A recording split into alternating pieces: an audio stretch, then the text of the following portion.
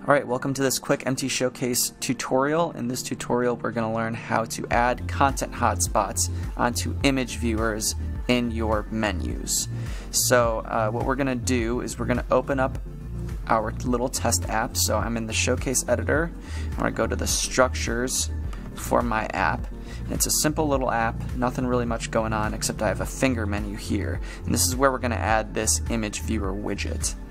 So if I go to my content sets, I can go into my content set, which I've named test, and I've went ahead and added some little PDFs in here. If I start showcase, we could take a look and see what that looks like. It's just a gray background because I don't have anything in the background, and a finger menu with some different PDFs in there. Nothing great, but it doesn't matter. We're just kind of showing the concept here. So what I want to do is to be able to add an image viewer that I can put a content hotspot on. This could give the sense of an interactive PDF or a hot link within an image viewer. So what I want to do is select the folder of my content set and hit add. And what I want to do is add a widget. Basically, we're going to create an image viewer widget specifically with content hotspots on it. So we're going to call this showcase content hotspot image. So this is the name of our widget in the content set. We'll hit save at the bottom, and then in widget we're going to create a new widget. It's going to be an image viewer, but we're going to name this very specifically image viewer with hotspot. Okay, so we save that. Now we're going to go and edit it.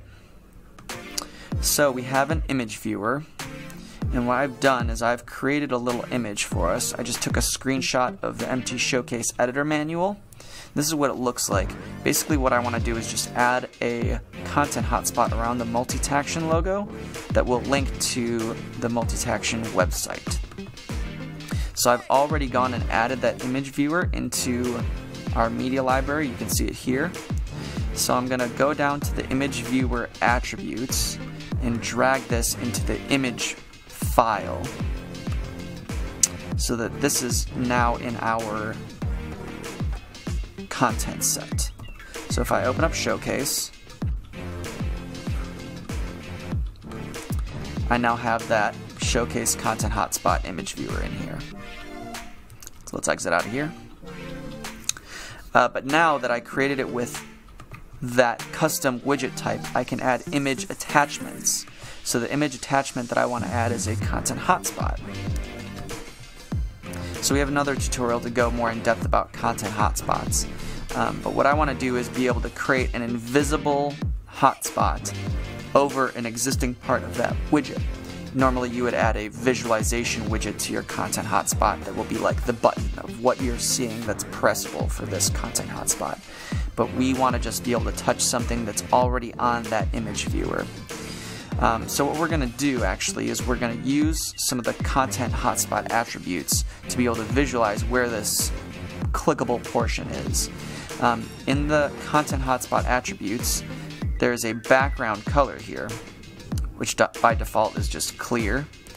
What I want to do is give this content hotspot a color so that we can see it. So I'm going to drag up the color a little bit, and I'm going to make it red so it's nice and visible. Using this RGB selector, if I drag it over to the right here, you can see that we're selecting a red color. And I just want to make it kind of transparent so we can see it there. If you want to copy these RGBA values, you can. So let's go into Showcase and see what that looks like.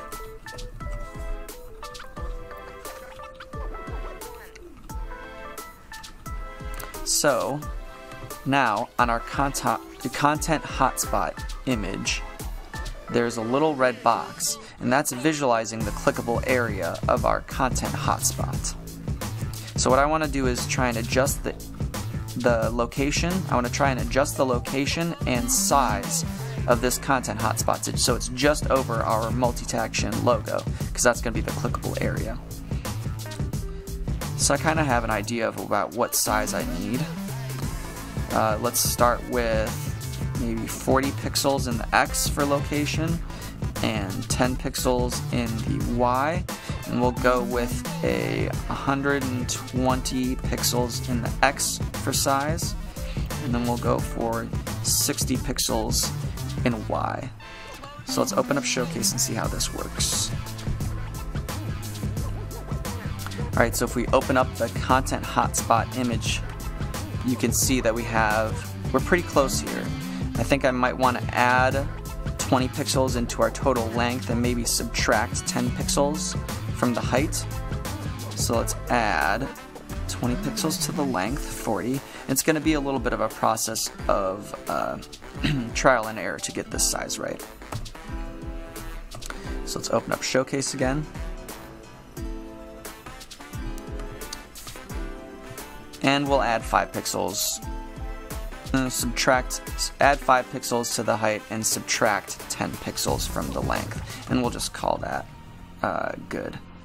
So 55 pixels. Okay, so now that we've got our content hotspot the right size, we want to tell it what to launch. So in the widgets launched from the hotspot around tap location, I want to launch a web browser. And you can have this open whatever you want, any other kind of widgets that are selectable there. But in the URL here, I'm just going to add www.multitaction.com, save. And now, when I open up Showcase, you can see the content hotspot still has that red visualizer, but when I click it, it opens up a web browser to my specified URL. Now all I have to do is just remove that background. I'm just going to go into the RGBA editor and drag the opacity all the way down, or the alpha, to make it completely transparent.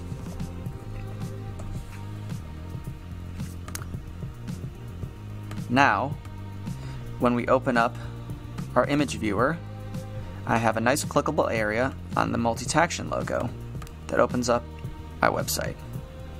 And you can use this for just about anything. You can basically create hot links within, an image viewer or on a map, or any number of ways you can utilize this feature.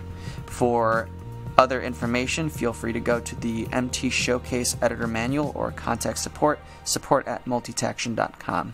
Thanks and have a great day.